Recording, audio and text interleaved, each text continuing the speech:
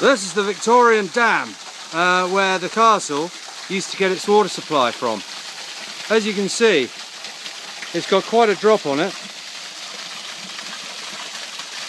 What I'm looking at today is whether we can recover it.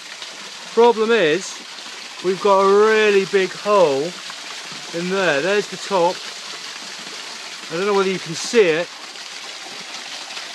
There's a lot of earth there, and it looks as though it got washed out when somebody was trying to repair the water. Do you see that copper in the brick there?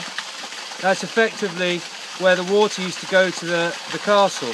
As it is, there's all sorts of stuff come down and out of the dam.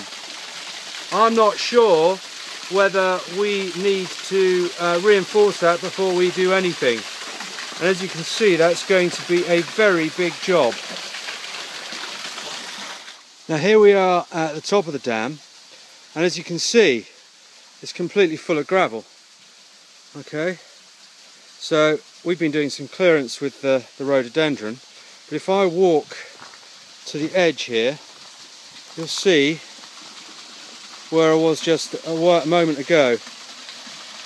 There you go. So it's quite a big